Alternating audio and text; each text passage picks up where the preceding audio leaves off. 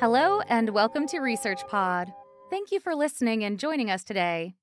In this episode, we're diving into a stormy topic, climate change. But not just any aspect of it. We're embarking on a voyage into a future where the skies tell tales of storms like never before. Storms amplified by climate change. This is not just a story of science, but a narrative about our perceptions, fears, and ultimately, our actions. Our focus is the Northwest Pacific, home to the Philippines, China, Japan, Taiwan, Hong Kong, and parts of South Korea. This part of the world stands on the front line of climate change's fury. With their densely populated urban centers nestled along coastlines, these nations bear the brunt of nature's might, facing an unparalleled threat from intense tropical storms.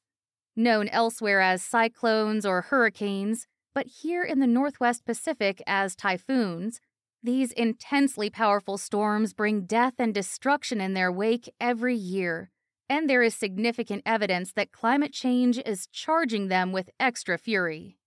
The urgency of understanding and mitigating the impacts of these supercharged storms cannot be overstated. With over half of the world's population now residing in urban areas, a figure set to rise significantly in Asia, the potential for catastrophe looms large. In regions like East and Southeast Asia, where urbanization has skyrocketed, the interplay between human settlement and natural disaster vulnerability becomes particularly pronounced. Consider China, where over 60% of the population lives in urban areas, including major coastal cities like Shanghai and Guangzhou, or Japan, where coastal cities like Tokyo and Yokohama house millions. Not to mention the Philippines, with vast urban populations in areas like Metro Manila, perilously close to the coast. In total, it is estimated that 8 to 10% of the global urban population lives within the Northwest Pacific's typhoon belt. This figure underscores the vast number of lives intertwined with the whims of the weather. Given this context, the work of a team of mainly Asia-based researchers led by Dr. Terry van Gevelt from Singapore Management University takes on a profound significance. This team embarked on a mission to harness virtual reality technology. Their goal? To pierce the veil of abstraction that often surrounds climate change and make the future impacts of these devastating storms feel immediate, personal, and undeniably real. Hong Kong is the backdrop for this team's research. It's an intentional choice. It is highly densely populated and an economic powerhouse. Its geographic location on the south coast of China in the South China Sea also places the city-state directly in the path of typhoons that form in the western Pacific Ocean, usually between May and November, typically peaking between July and September. Hong Kong citizens are familiar with Mother Nature's fury.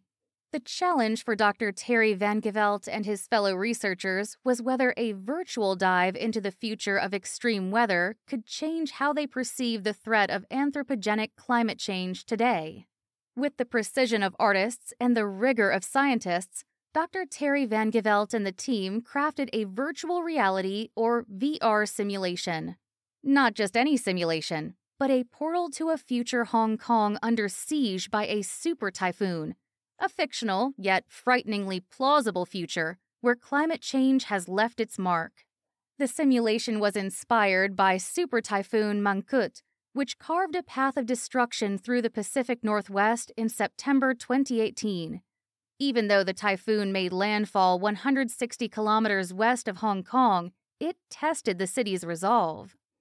In creating their immersive experience, the researchers modeled the synthetic typhoon to approximate near worst-case conditions for Hong Kong. This involved simulating a sea level rise of 1.5 meters to reflect future climate change projections, and intensifying the storm to maintain peak intensity levels that warmer ocean temperatures would exacerbate. The virtual storm was designed to follow a track similar to Mangkhut, but adjusted to place Hong Kong directly in the path of the most dangerous quadrant of the typhoon, thereby maximizing the potential for storm surge and wind damage. The VR simulation used advanced 3D visualization techniques to render the storm surge and its effects on the urban landscape of Hong Kong, specifically focusing on the iconic and densely populated Central District. This area, known for its significance to Hong Kong's economy and cultural identity, was chosen to highlight the potential vulnerability of critical infrastructure and urban centers to future climate-induced storms. The simulation included detailed environmental elements, such as buildings, roads, and vehicles, to provide a realistic sense of scale and impact, immersing viewers in a scenario where the streets of Central are inundated with floodwaters, showcasing the potentially devastating effects of such a storm on the city. Once the stage was set, just over 1,500 participants were ushered into this virtual world and split into groups. One half experienced the storm's virtual fury, while the others did not. The team expected, quite logically, that standing on the brink of a future disaster would shake the foundation of apathy and ignite a fire of concern and action regarding climate change. Yet, as the virtual clouds cleared, the results painted a different picture.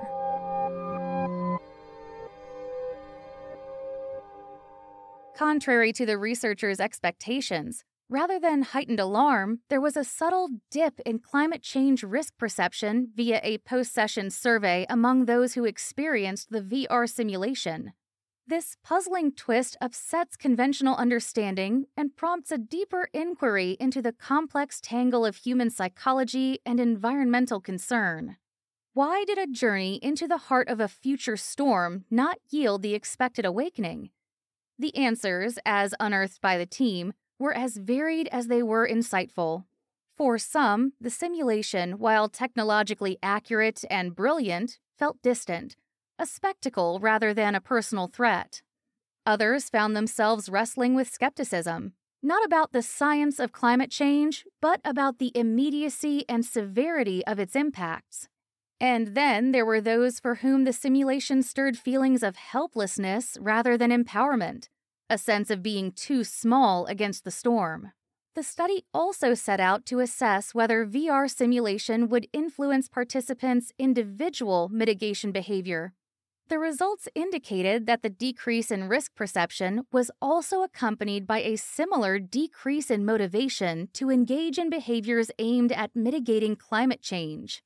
This suggests that the VR experience, rather than mobilizing action, may have had the inverse effect, that is, demotivating participants to take steps towards climate change mitigation. This insight suggests that much vaunted VR technology is a double-edged sword in climate change communication. With its immersive prowess, VR holds untapped potential for environmental education.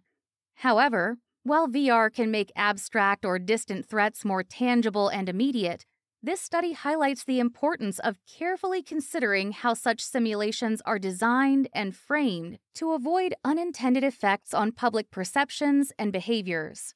This experiment underscores that technology alone cannot guarantee the leap from virtual concern to real-world action.